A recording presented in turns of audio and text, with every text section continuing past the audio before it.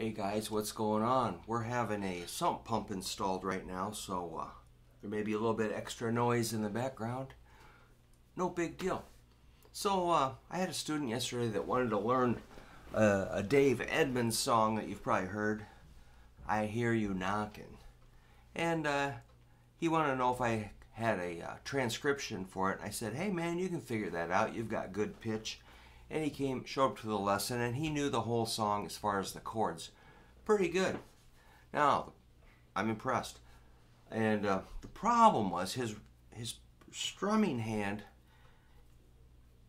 His arm was at a kind of a strange angle, and I think he was kind of working his arm, and he was, really thrashing it, kind of tense.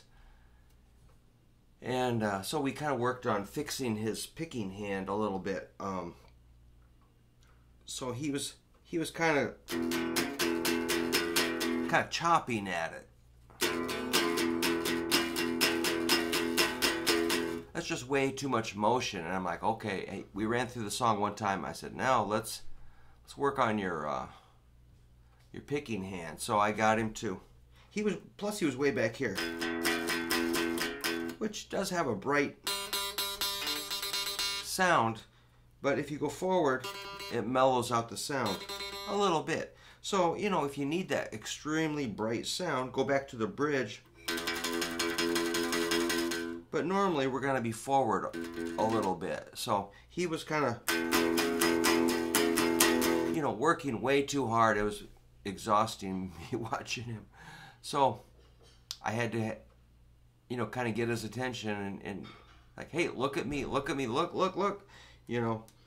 learn this, man. So I got him to use the side of that picking hand, sit on that little corner, roll your hand forward, let these fingers out like that. Make sure there's a round circle there.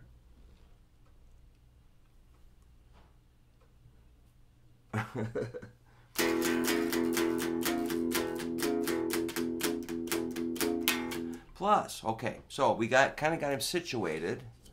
I know this is irritating, but where we end up is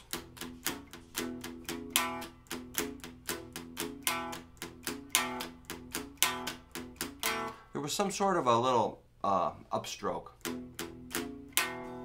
Hear that?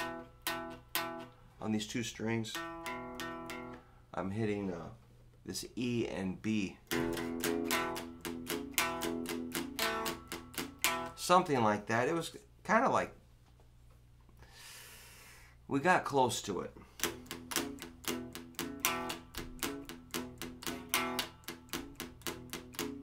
So I'm doing like an upstroke, 1 and 2 and 3 and 4 and, or it could have been 1 and 2 and 3 and 4 and 1 and 2 and 3 and 4 and. Anyhow, it was pretty intense. A few moments where we really focused super hard. I tried really hard to get his picking hand working better. Now, when it goes to A, it also has that A. Hear that upstroke? I hit this A note on the 3rd string, 2nd fret, laying the index finger flat.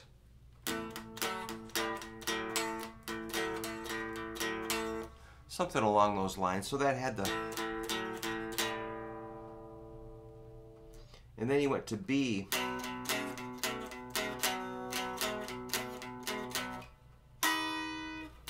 There was a little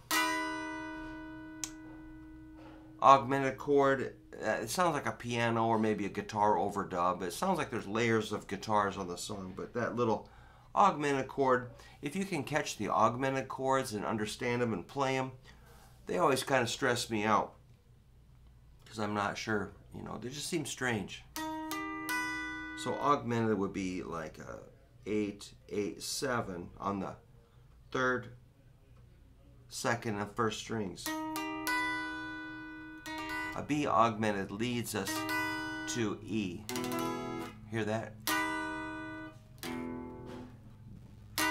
I'm going to turn up the amp a little tiny bit. Oop, too much. So here's kind of the groove.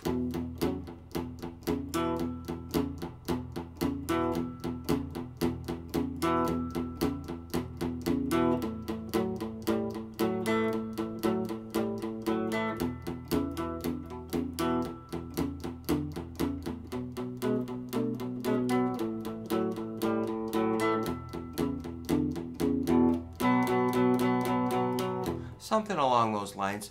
On the B, I don't mean to pick on my friend, but I'm using him as an example of things I see that if we can fix that for a few people. On the B, you know, when he was kind of chopping away, he was definitely clobbering the 6th string on the B chord. Okay, check it out. Here's what I'm hearing. Here's a B. It's a B, F sharp, and B note for a power chord.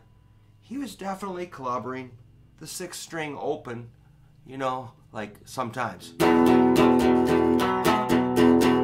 Like, holy smokes, that E does not fit in the chord, okay? So we have to control what strings we're hitting. Is kind of my job, is to police all my students, and it's if I didn't laugh, I'd cry. It's, you know.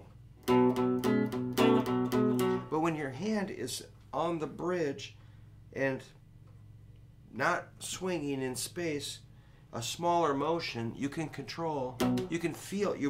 Actually, I use my finger and pick to feel. My fingernail feels the string I'm next to. I can feel where I'm at. My thumb can feel what string I'm on. There's no way I'm going to accidentally swing and miss and hit the wrong string. I'm going to hit this correctly 2 strings or 3.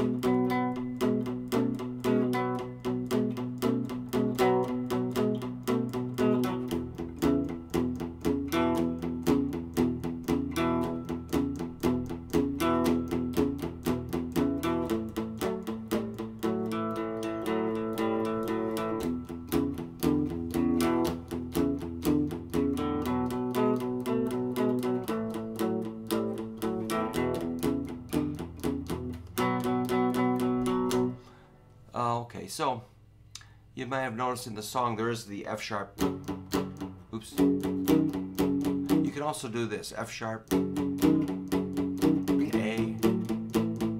B,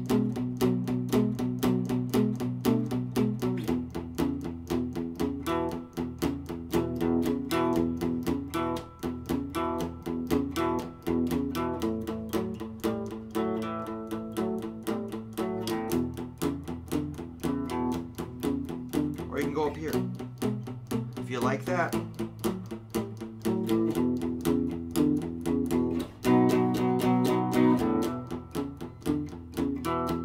Wherever you want to play it, you know, wherever it sounds good, or you can make the stretch.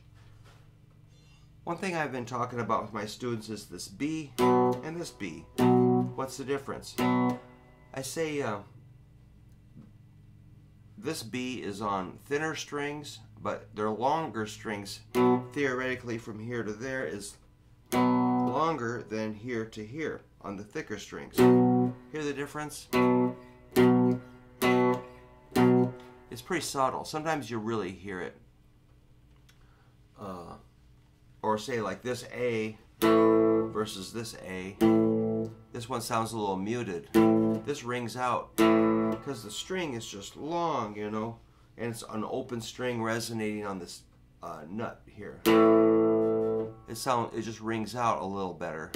This seems slightly muted.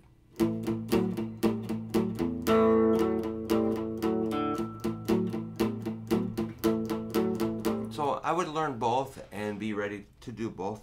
So it's a little bit of a ramble, a rant, but for my students, you know, I want you hitting the right strings at the right time. And, you know, swing. Sometimes you want to, like, you know, swing your arm and do a windmill, do a Pete Townsend, you know. Let it ring, let it move. You can move your hand anywhere you want. But generally, you want it, but at the same time, you know, if you can control what strings you're hitting, do whatever. But if you're like me, yeah, I like to know consistently what strings I'm hitting, so that's why I kind of teach that. You know, when people are holding a pick like this, I like to untangle that knot and get you back to that, which is your pick on your index finger on the first bone. You got 3 bones, 1, 2, 3. First bone on the side, not the front. I don't like that. I want on the side. Let these fingers out. Keep it relaxed and you're set. As far as I know, you know, if you know something better, let me know. There could be more. Could be better ways. I got an open mind to an extent. You know, if you can show me something better, I'm interested in that. So I still am learning every day. So that's kind of a rambling rant. I apologize if it was too many words and not enough rock and roll. But this is important that we get your picking hand at a good angle. Not, you know, sometimes people are twisted like this or like that, or, you know, the pick is at a bizarre angle, slicing into the string, making an annoying, harsh scraping sound. You want your pick to hit the string in a way that sounds pleasant. You don't want any of that scraping in there. You just want to get a nice sound by hitting the strings kind of square on with your pick. But it can be, check this out, rotate this way a little bit. It's like a 45-degree angle. That's okay, as far as I know.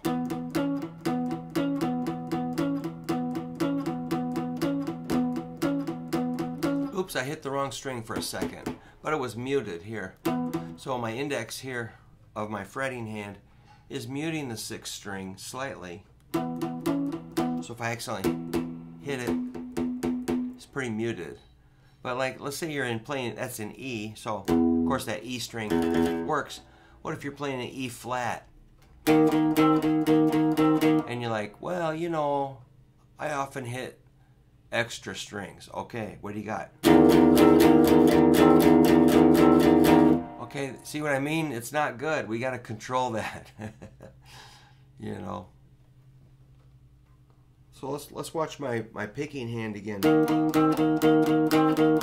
Versus. That's horrible. That's all I'm trying to do is help a few people out. Get your picking hand situated, and I feel like I've got things to learn about my picking hand as far as like economy picking and so forth. I need to work on that. Alright guys, so that was a lot of talk. I apologize again, so I'm going to get going. Good luck, let me know how you're doing, and have a great day. See ya.